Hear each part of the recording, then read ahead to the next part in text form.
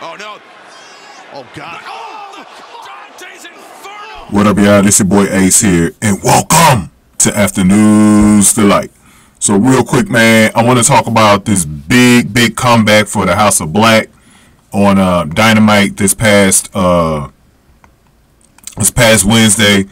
So, Julia Hart, who we hadn't really seen on the program in person since, what was it, Grand Slam, when she took that nasty bump.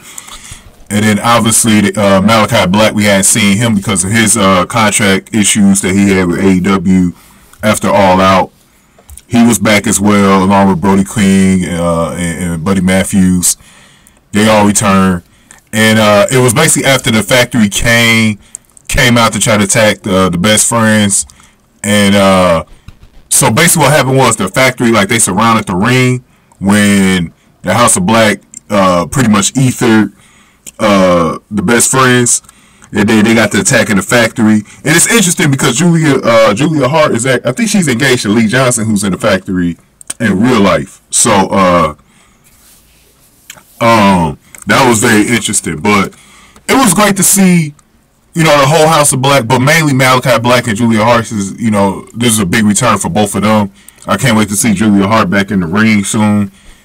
I think if they do this right, they could use Julia Hart like Rhea Ripley. Obviously, she doesn't got the size that Rhea Ripley got, but she could be, you know, sort of a intimidating factor, being that female presence in a group like this, a little emo group like this. So, I would love to see more of the House of Black doing this type of stuff than they did the first time. Because I think if they could book them the right way, they could be very effective like Judgment Day.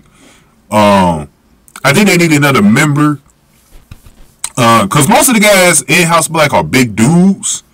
You know, Malakai Black is obviously the face of those guys, but I think they could use like a Dominic, somebody who usually don't look like they should be in a group like that because they're kind of smaller or younger.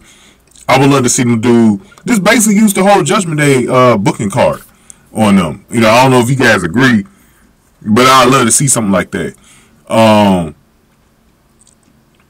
I would like to see maybe take Lee Johnson out of, since he's really with Julia Hart in real life. I would like to actually see them take Lee Johnson out of there and put Lee Johnson in House of Black. I think that'd be something that a lot of people don't think about, but I think that'll work. Aaron Solo could be somebody. I think you take one of them dudes out of the Factory. I know Q2 Marshall's doing a pretty good job with him, but I would still take one of those young dudes out of that group and put them in the House of Black and make that a 5-man group. I think that'd be pretty awesome. But they can leave it as 4-men for now. But let me know what y'all think. It was an exciting return.